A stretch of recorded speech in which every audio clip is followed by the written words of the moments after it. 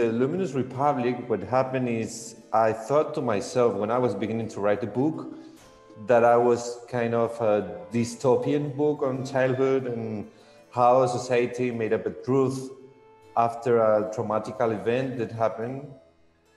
And when I was kind of finishing the book, I realized that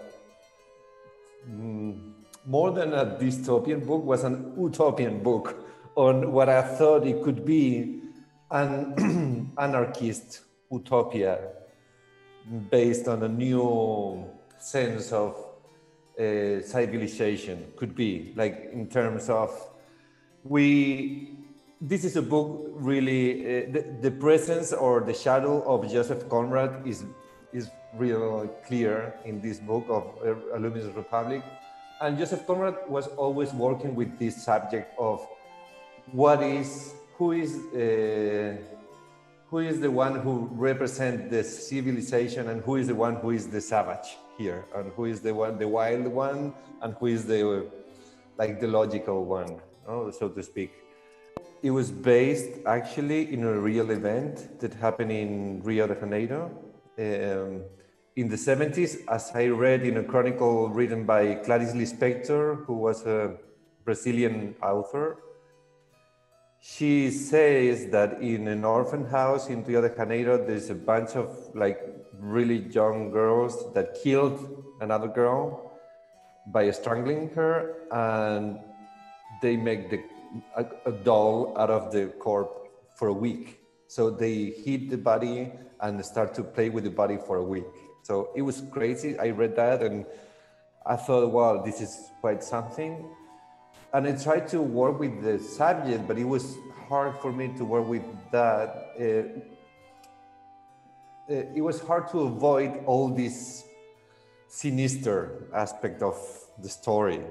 So after a month trying to work out the story, I realized that it was actually a love story.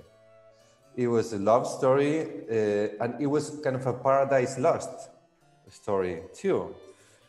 So I tried to work with the structure, and at the same time I discovered that it was a Greek tragedy and there was a chorus of all these girls trapped in the orphan house. So it was so interesting because with something that at the very beginning it was just a sinister new, it turned out to be like a whole structure again in which you can take a lot of elements from very different traditions, like the Greek tragedy, or all these, all the melodramatic love story, as you will, and put them together, and a Walt Disney turned out like the dark side of a Walt Disney story, After you've written like 4 or 5 books, there is something that can happen to everyone is you professionalize your writing. You become a professional writer. That is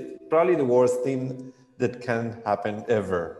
I mean, you become someone who can do properly, write properly, like any kind of story, and it is the thing that you do well, And it happens with every job, and it could happen also with literature.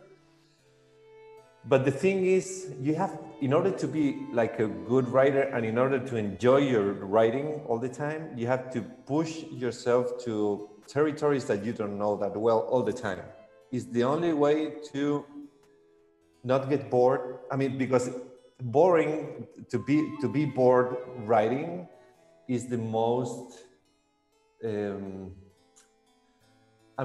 don't know, it's a very clear experience as a reader, how well you know when the writer is bored of his own story. When you're reading the story, you can perceive that it's something that is like a sweat in the book, and you can feel that. And I hate that when I feel it as a reader. I hate that, and you can tell when you're a writer. Well, I just get bored of the story. I just get bored of this. And that's like the red light.